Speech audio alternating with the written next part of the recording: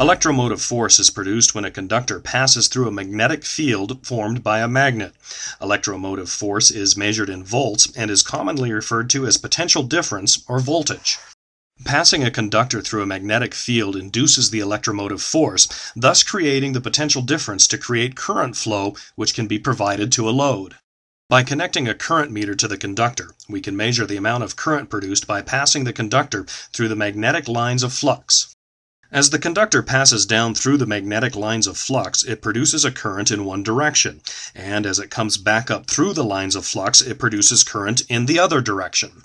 If the conductor is passed from left to right in the flux lines, no current is read because the conductor does not pass through the field of flux lines.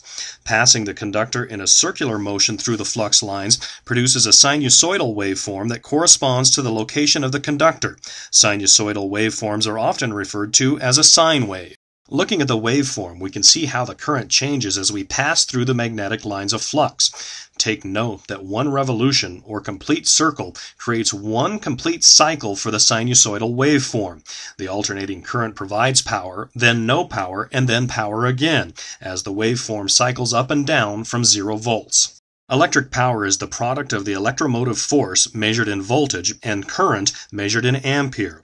When we evaluate a single waveform, we can see it is not a constant power source. This type of single sinusoidal waveform is known as single-phase power. In the United States, the standard cycle frequency is 60 Hz. This means that the conductor is making 60 revolutions per second. By adding another conductor to the equation, we add another sine wave, also referred to as a phase.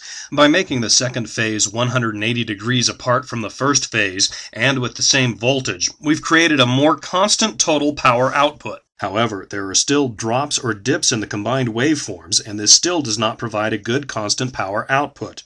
By adding a third sine wave or phase and having them equally apart from each other at 120 degrees, there are minimal points in time when the power output is low. This is three-phase power.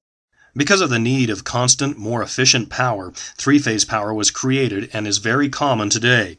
Due to its stability and economical advantage, three-phase power will be around for a long time.